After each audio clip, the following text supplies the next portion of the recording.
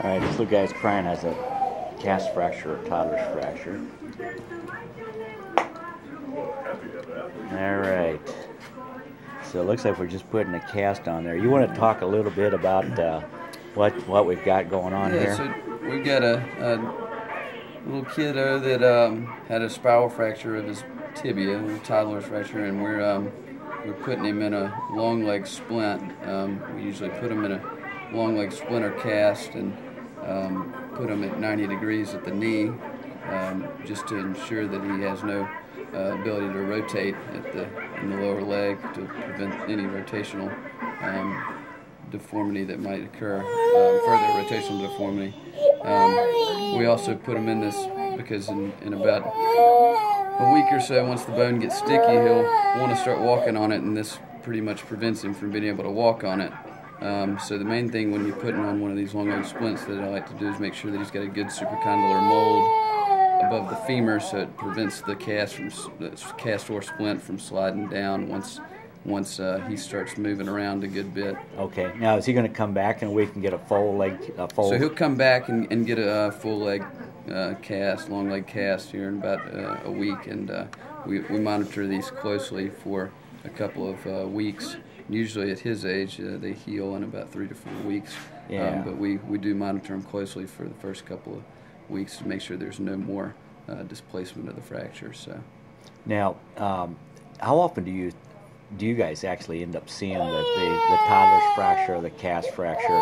I used to see a lot of them, and I haven't seen one for years.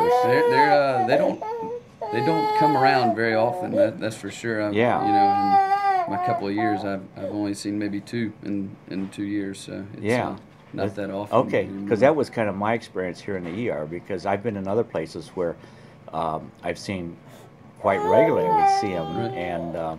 And I didn't know whether it was just the population. But so the mechanism of injury with him was that he was climbing up on a ladder or on a gate, and then I think a sister pulled on him, or somehow he came down fairly fast and fell.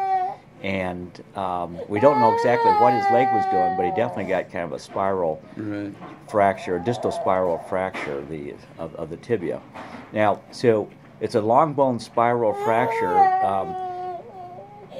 We always worry about, as I was talking to the parents, that's classically we talk about child abuse on that, but as I was telling the parents, this is an exception to the rule. Right. Is that this is a well-known accidental spiral fracture of a long bone. Yes, sir. Yes, sir.